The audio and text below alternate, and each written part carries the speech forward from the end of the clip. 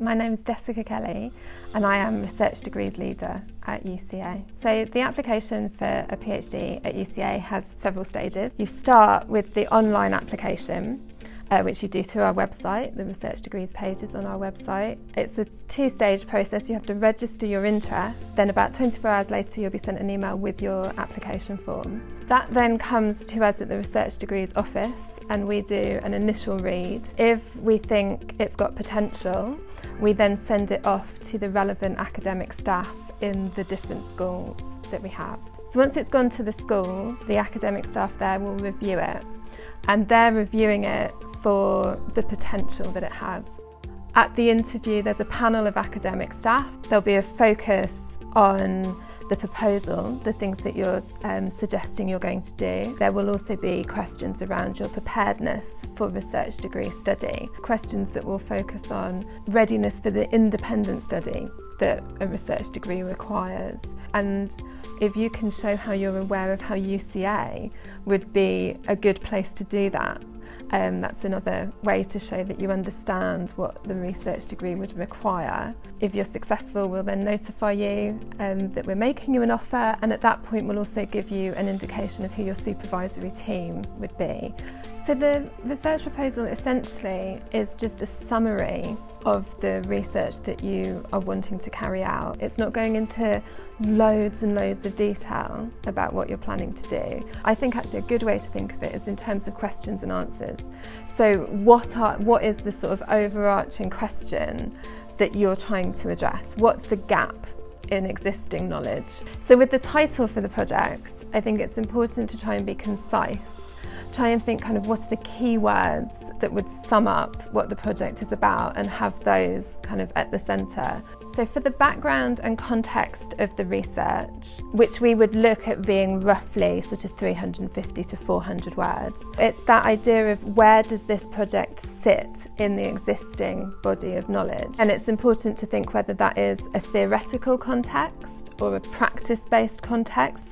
If it's practice-based research, who are the other practitioners working in this area?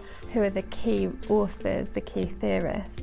Another important part is who is it for? Who will this knowledge serve? Who will benefit from it? So the aims and objectives section, which we would look at being around 150 words, I think it's quite nice to put that in bullet points. Quite nice to literally think of that as a series of aims. The aims are the things that you hope to achieve with the research, and the objectives are the steps you will take in order to achieve those aims. Know what you're seeking to find out or the knowledge you're wanting to create, and know how you'll do that.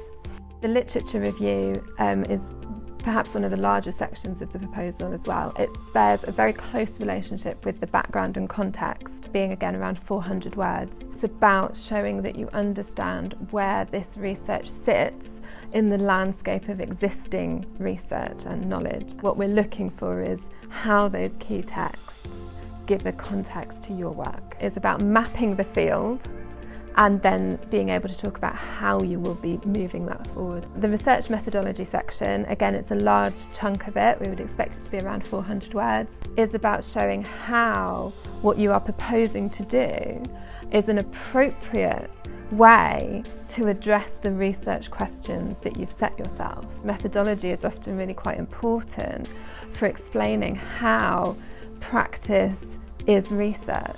What you're doing is creating knowledge, not just, oh, I'm doing it because I want to find that thing out. That thing I'm going to find out will be new knowledge.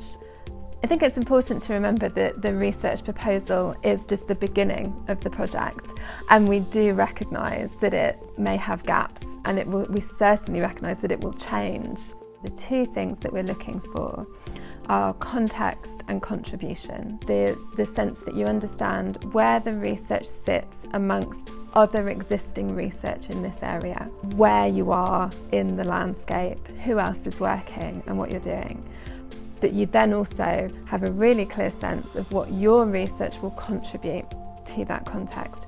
seek out help and advice around a proposal.